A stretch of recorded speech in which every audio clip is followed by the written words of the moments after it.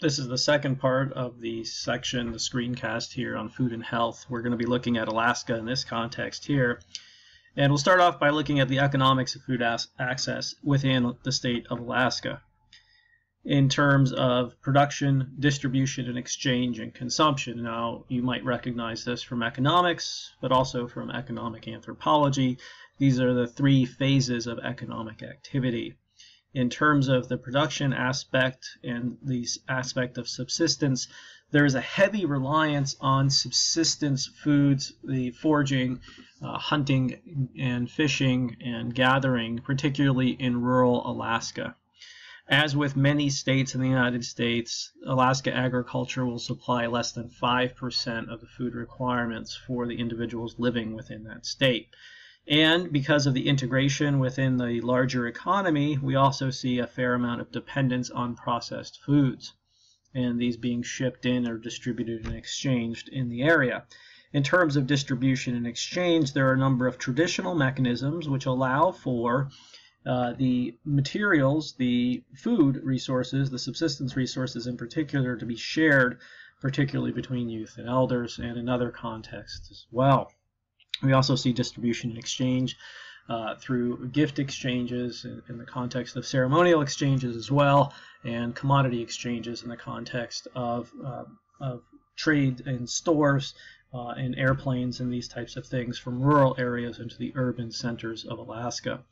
Finally, in terms of consumption, we have to consider the overall situatedness of Alaska Natives within the state as a whole, and food security issues, with 12% of households reporting some food insecurity over the course of the year, and 5% reporting severe food insecurity. And severe food insecurity would be marked by things such as children having to skip meals.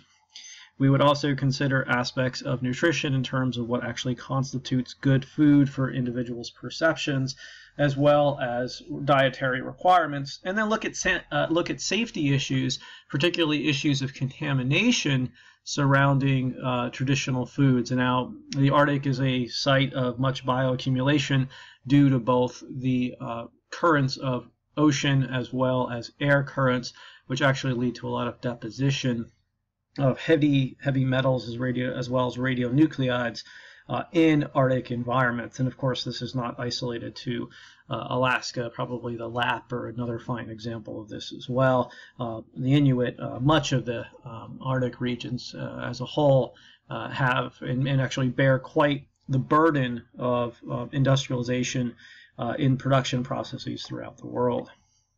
So living in the so-called bush Alaska, or the traditional food system of Alaska Native peoples. Now we're talking about Alaska Natives, we're talking about several different cultural groups, and even within these cultural groups we see a fair amount of diversity in terms of cultural forms and languages. So we're talking about the Inuit, Athabascan, Aleut, Tlingit, Tsimshian, the Haida, and others. Many of these communities are very isolated from what you would see in the so-called lower 48, or the continental United States. And so what this means is there are not any roads that are servicing these villages, these rural communities. So any type of transportation would be by either air or by barge on a maybe annual, potentially semi-annual basis. We're talking about village communities with 50 or less, 50 or so people, up to a little bit less than 600. And in these different communities, because there's fairly spread out geography in a geographical context, you have a fair amount of diversity of potential foods that are available. Caribou, moose, muskox, bison, salmon, whitefish, pike, walrus, whale, seal, waterfowl, as well as potentially gardens. Now, along with this, we see a fair amount of seasonal as well as annual flexibility. In other words, these are not resources that are guaranteed or foods that will be there all the time. And indeed, different Alaska Native peoples have engaged in what's called a seasonal round, where they'll participate in various aspects of subsistence in particular locations that will vary depending on the time of year. What those also vary on is the particular year itself. So it might be a really good year for salmon runs, for example, in some settings, but not in others.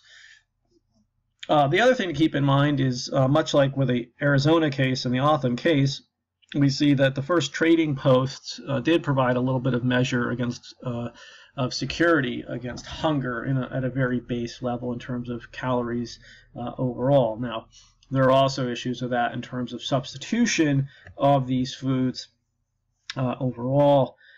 So looking at traditional or country foods in health, Molly Lee in her 2002-2003 piece, The Cooler Ring, highlights a woman named Flora Mark, who she traces from Anchorage to rural communities, and she goes with day-old donuts to these communities and she shares them with them in exchange for the traditional foods. And so this is a way that Flora can still access traditional foods and live in the urban environment of Anchorage, Alaska. And Molly Lee follows her around as she's engaged in this exchange of foods. Food sharing allows for cultural continuity. It allows, in that context, for information to be shared, knowledge to be shared, to be passed down. This is tied fundamentally into ideas of identity as well as health. And so when individuals are sharing food in any cultural context, there is certainly a physical aspect of that in terms of the nourishment of food, in terms of the nutrients in the food. There are a lot of emotional and potentially spiritual connections with particular types of foods. You can think about this in a variety of different contexts, holiday contexts where you've eaten particular types of foods and how this might be associated with things like community or like family. For Alaska Natives as well as Native American peoples, you see a lot of interconnections here and spiritual connections with the idea of the health of the individual, the health of the community, and the health of the animals as well as the plants and the environment as a whole. So this idea of this holistic interconnection of these things overall. Much like in the case of the Tawna Otham, many Alaska Natives look at the country foods as a way to confront contemporary health problems. That is, going outside and being active, collecting these foods, participating in subsistence activities which are traditional, which relate to different traditions, different myths, different stories about the importance of the animals, and indeed different ways of being with the animals and the plants, the proper way to be a person. And Ann Finnett Reardon in particular talks quite a bit about this. Unfortunately, as was previously noted, many Alaska Native peoples have to confront issues of contamination and in terms of the traditional foods. And so now this becomes a cost-benefit analysis, whether it's worth it to consume many of these traditional foods, particularly in the case of fish and methylmercury in fish. And this is Jocelyn Cassidy's work in Medical Anthropology Quarterly and in other locations if you're interested in that.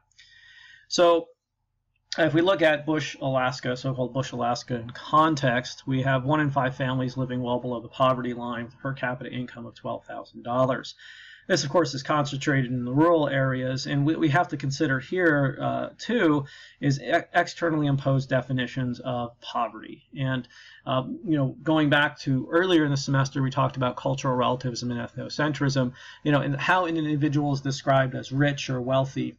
And this can be relative. And so if the most important thing for individuals is access to food, community, and health, external funds or external money might not necessarily be imperative in order to accomplish this. However, in the mixed subsistence economy in a lot of contexts in Alaska, what is happening is outside sources of income are required in order to go out and participate in hunting or fishing, because one would have to purchase a motor, an outboard motor for a boat, fiberglass boat.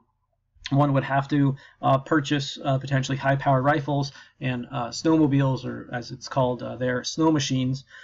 The best estimates put country foods at somehow between 20 and 30% of the income overall. But again, this implies some sort of substitutability. And indeed, if we're talking about the physical health, that may be the case. But if we're talking about emotional, spiritual, psychological health, we can see that bringing in foods from the outside in boxes is not the same as going out and engaging in subsistence activities. So we did our research around Fairbanks, and we were looking at this in 2008. We're looking at the increase of the price of food since 2005 and some ideas about how individuals in the area were thinking about what type of issue this was. So at least about a quarter said this was an issue that caused moderate concern for them.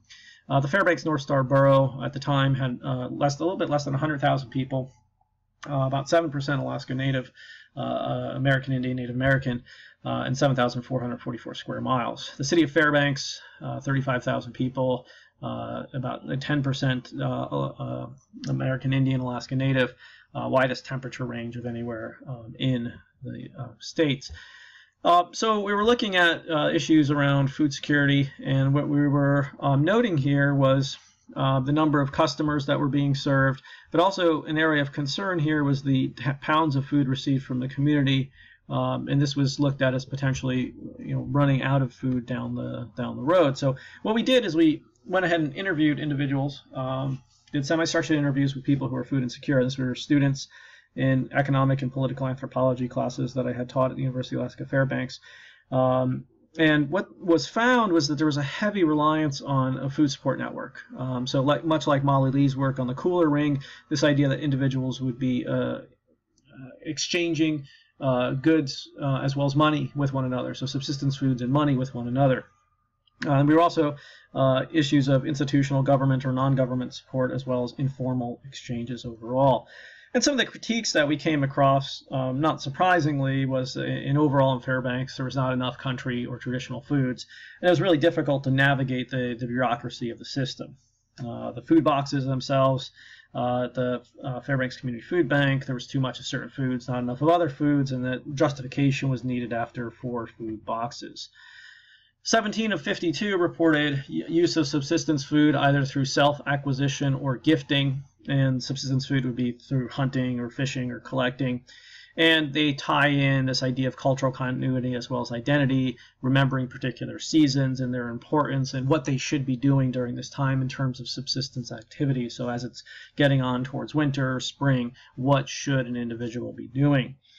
There's a lot of idea of the communitarian aspect here, pulling resources, and then certainly the connections between nutritional foods and health were made. Fred, again, these are pseudonyms as in the context of the work in Arizona, notes in an interview, do you get some of your food from hunting? Yes. Caribou. And do you know of places to hunt? I do. How far from where you live? You can just give me a range of 100 to 500 miles. I'd say maybe 8 to 1,500 miles, maybe round trip. Let's say 8 to 800. Do you get some of your food from fishing? Yes. Like what? Herring, salmon, seal, beluga whale. How far is that from where you live? Let's say 600 miles. So this is a Nubiat middle-aged male. Anna, in talking about food and health, and here you see some of the tension here that exists between traditional foods and ideas of health today, and much in the case of the Tohono as well. The doctors tell our people fat is not good for you, too much cholesterol, and the people still eat moose fat, marrow, but there are some that want to watch their diets. They don't eat fat, and there are others that don't want to eat much native food due to getting sick. They are afraid to eat it since a lot of people from certain areas are getting sick. So this is Anna, an Athabascan middle-aged female. So in this lecture, we've looked at food and health in general. We've looked at the Native American context of the Tohono Nation on the U.S.-Mexico border. We looked at some of the geography and the economies around the Tohono Nation, looking at defining traditional foods and what that means, some of the factors and ways to promote traditional foods on the Tohono Nation. We also looked at Alaska Natives and their access to foods from the perspective of economic anthropology, food security, and food existence. I'd just like to conclude here by thanking many individuals and entities from both Alaska and Arizona, and this is the short list here for sure, that helped me in conducting the research and writing it up and presenting on it in a variety of different contexts. Thank you.